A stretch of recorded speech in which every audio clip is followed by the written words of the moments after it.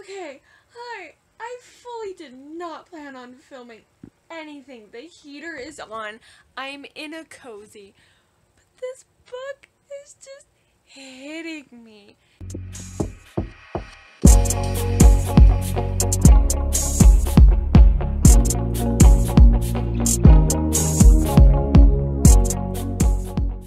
I have a hard time forming words and opinions at the moment. So let me just quick catch you up. I don't know if this video will be turned into anything. I just feel if it does turn into something, I want to start now. I have just started reading Tokyo Ever After.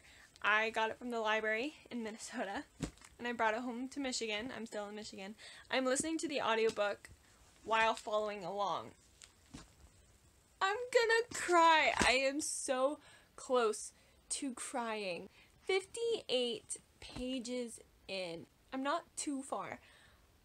I love this main character. So Tokyo Ever After by Amiko Jean is basically Princess Diaries but with Japan. Just can't help myself. There's so much that I love about this book. I thought it was hilarious. It's fast-paced here at the beginning.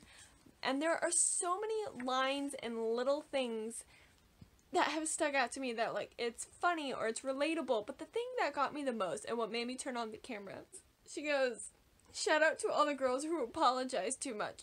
I feel you." That is me. That is 100% me. I apologize more than I say anything else throughout the day. This includes days that I work, like, 7-hour shifts and say, "Hi," or "Good morning," or "How may I help you?" Like, including all of that, I apologize more often than that. So, it's nice to see, like, someone just putting that in a book, like, in a most casual way, but putting it in a book. And the book is already causing so many emotions because, like, she talks about at the very beginning, you know, she's Japanese. She's Japanese American, so she's very much in the minority because she lives in the south of the United States, not a super great area, and she just constantly, the way that she views herself and talks about herself at the very beginning, like, made me so sad. And then when she was talking about being excited to go to Japan because she won't be the minority, she'll see people that look like her on TV, I just about lost my mind. I was, like, crying, and it just, oh my gosh. And it sucks because this is true for so many people. Like, this is not a new concept at all whatsoever. This is not anything unique to her. This happens to so many people. Like, I know that I will never understand as a white person living in the States, but I'm glad that it's being talked about in all genres of books, you know, not just nonfiction, but, like, oh my gosh. Okay, so this may turn into just a short reading vlog of this.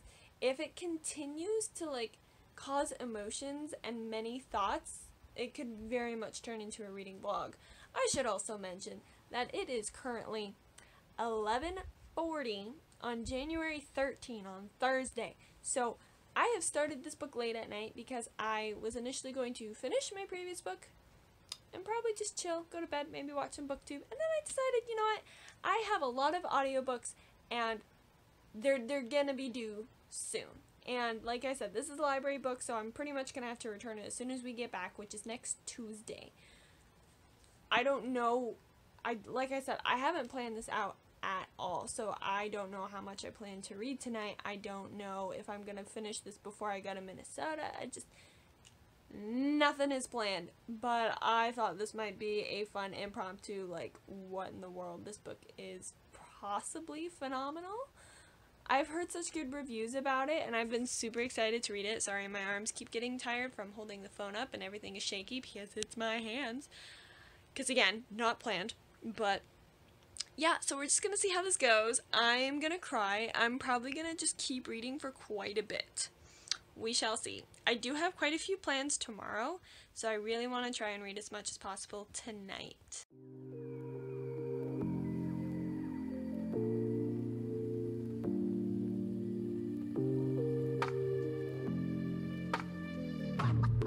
Meeting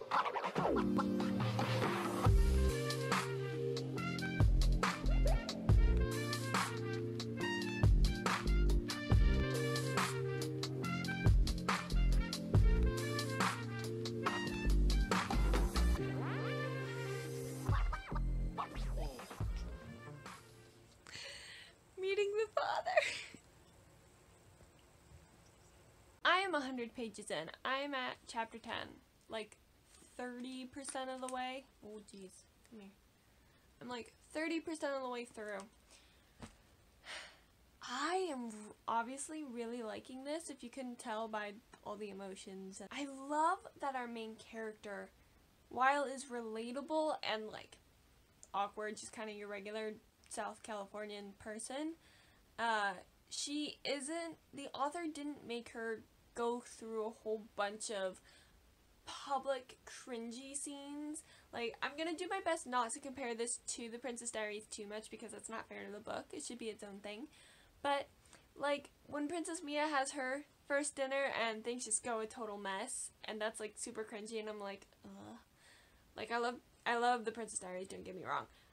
But she didn't have that. Like, she doesn't know what's going on, but she doesn't make a complete fool of herself in public immediately, and I am so appreciative of that fact. I like where it's going so far. I like the romance subplot so far. It's kind of an enemies to lovers, but in a more of a comedic way than a serious way, and I am enjoying it, and I am perfectly okay with it. I'm reading it really quickly. I love how beautiful it is. Like I said, I love her main character. The writing is so thick with her personality. Like, it's not just from her point of view describing how beautiful this thing is, but it's like, it's got an, I don't almost want to say an attitude, because I feel like an attitude is a little bit more of a negative connotation, but it's got such a strong style of her character. And I love that so much. I love contemporaries that have that, and even fantasies that have that. And I think that's one thing I have an issue with a lot of fantasies, is that I feel like the characters, when it's written in first person, there's not enough character in the style of the writing of the narration. But this has so much style and character in the narration, and I'm just so happy. And it makes it such a quick read. Like, even though I'm listening to it over audiobook, so I don't have control over my speed, like, I do want to read it faster, but at the same time I don't, because I want to take it all in, and like, I don't want it to be done too quickly, but I'm gonna sit here and binge it as much as I can. There are no faults, and that makes me happy. And I kind of hope it continues to be that way, but I'm also scared, because I feel as I am reading it and very much enjoying it, my hopes for the entirety of the book are going up, and I don't want my expectations to rise too much more. So I really hope that, you know, it stays this way, and it stays this good and unique and fun. Also, it's 12:30, and I'm gonna keep reading, because apparently I hate myself and don't allow myself to sleep. It's 1 a.m. I've made it to page 130. I'm really liking the romance, the whole bodyguard protection thing. I'm liking it. Also, yes, I am ready for bed. Continuing to love it. Starting to mellow out a little bit, but it's okay. Hello, it is the next day. It is just past 11 o'clock. I had a very hard time waking up this morning, obviously, because I stayed up late, but I gotta say, getting an oil change at the local mechanic that we go to, it's actually one of my favorite things, because he lets you stay in the car when he lifts it up and does all the work on it, which creates such a lovely environment for reading. So I could just sit there and read for like 20 minutes as he gives our car an oil change. So I ran both of my car related errands this morning. After coming home, I read another 100 pages of Tokyo Ever After. I am now 200 pages in, and it's just over 300 pages, so I'm almost 2/3 of the way through. My heater is kicked on, but because this is a very casual vlog, I don't care. The emotions have continued. There have started to be some pop cultural references in here, which have been very fun for me. I've talked about the writing style before and how much I enjoy it. I've realized it's the short, snippy, like, starting the sentence off not necessarily with a subject, but just kind of da-da-da. I like that. I think I like the short, quippy kind of stylistic writing, which there is lots of in this book. So that's been great. The romance, it's started to, I don't want to say generic, like it's not generic, but just the whole like road bump with the romance, and finally that big embarrassing event for her has happened, and I was a little bummed that, you know, it kind of follows the same like story arc and plot that like every book does pretty much, but I understand that's how literature works. But I was hoping it wouldn't be done quite in the way that it was, but I still very much enjoyed it. And I will say, at the very beginning of the book, you get the Tokyo Tattler has this article that's the first thing you read even before we're introduced to the main character, and it talks about a humiliating event, so like we already knew it was coming even if we don't know the specifics of it, and that event has just happened, and that happened pretty much like halfway through the book, maybe slightly after halfway. So I'm really happy that there's more to go, and you know, it wasn't just like that, oh, really hard part and mellow out and it's the end. Like there's still another big event that's gonna happen, and I really hope that that event turns out positive and it's not another like big embarrassing thing just because like I don't want that to happen to our character. I think she has suffered enough, but I am afraid. I am afraid it's gonna happen anyway. So I don't know if it's like the beginning, there was just this glow of this new character, new story, new excitement, but I am most likely going to finish it today. It's only going to take me like less than a couple hours to finish. Like I said, it's like 11:15. I still have a bunch of errands to run and other things to do today, so I want to finish it today, but I need to prioritize other things, which is really difficult because all I want to do is sit here and read, which just makes me happy that that's all I want to do. I've been continuing to listen to the audiobook while reading. I don't want to just listen to the audiobook or just read, because I have found this immersive experience to probably be one of the best ways for me to consume a story. I will not be multitasking with the story. I do not want to multitask. I want to focus on it and just appreciate every bit of it. So yeah, I will probably have to take a break. And this is going to probably be, like I said, because this is such a casual vlog, it's probably going to be really boring. Not much like other footage outside of these reading updates, but I hope it's still somewhat interesting for you. So I will let you know either when I read another chunk or when I finish, because I feel like at this point, once I start reading, because I don't want to put it down, there's a very good probability that I'm just going to finish it because I only have like 100 pages left. So it could be that I just update you again when I have finished this.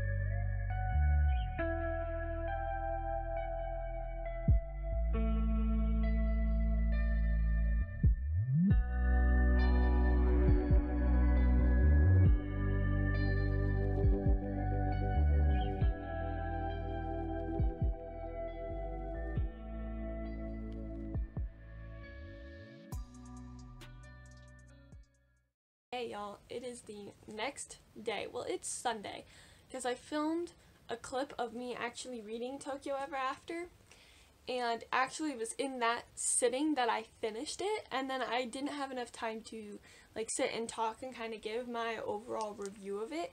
So it is the next day after finishing it. It is Sunday, and let's talk. Obviously, I loved this book. I talked a lot about it while I was reading it. I think overall a highlight was definitely the writing, like the narration style and the characterization within it. It was amazing, and it carried on throughout the entire book. I loved, it was a very fast beginning, which I greatly appreciated. It kind of just jumped right into the plot and we got going, and then everything was just so beautifully described, and it was wonderful, and it was different. You know, it's the idea that this is a Princess Diaries retelling but with Japan, but it's not just like a retelling. Like, the Princess Izumi goes through her own events and figures her own way out, and she's a completely different character. Like, it's not really fair to have her try and hold a candle to Princess Mia, because they're just two very different characters with very different backgrounds. Even though the plot is still similar, if you loved Princess Diaries, I think you're gonna love this, but it's still like so different enough that it's not like a copycat or a repeat or anything like that. You know, it's still original. However, I found the ending to be slightly disappointing. Haku's gonna try and walk out of his cage again, which is not how this works, but he makes a lot of noise while he does it, so please pardon the thumping in the background. Haku buddy, you're not gonna make it. So basically, I loved the originality of the beginning and the middle, but I felt like the ending kind of just went into a very tropey ending. Like, I feel like it lost a little bit of its charm. You know, it kind of just, everything was to be expected, and it ended how you would imagine any other book to end. You know, like, because I felt the beginning and the middle were so interesting and unique and different, and then for the ending to just be a classic, like kind of the ending that happens in every book, I wasn't super thrilled with that. However, I still think this book deserves a 5 stars, just with all the growth and the realization that the character goes through, like the politics of everything. And I mean, there are a few elements, like I wish meeting the grandparents, the Emperor and the Empress, was a little bit more. I'm still gonna rate it 5 stars. I'm still going to highly recommend this and hopefully buy it soon. Expect to see this in videos coming up. I like that there was a lack of awkwardness, and I loved the romance, and there was so much emotion. Like, there was so many times where I just like just had one of those moments, which was amazing because I don't really always get that a lot in books, but this one definitely delivered. I finished this book in 2 days, and it was amazing. I think the audiobook is really good, so if you're looking for a new audiobook to listen to, I would recommend it, but also reading it physically is obviously very enjoyable. Yeah, that is my review of Tokyo Ever After. Thank you all so much for watching. I hope you liked this video. If you did, give it a thumbs up. Let me know if you want me to do more reading vlogs focused on a specific book. This video was not planned at all in the slightest, so please subscribe. I post videos twice a week on Sundays and Wednesdays, and I love making content for you guys. If you have any requests of anything you would like me to do in the upcoming month or year, let me know in the comments. I would love to chat with you all in the comments. Let me know if you've read this book or if you plan on it. Otherwise, I am on a bunch of bookish themed social media down below: Instagram, Twitter, TikTok, all that, so all my links will be in the description. But until I see you all in the next video, I wish you happy reading.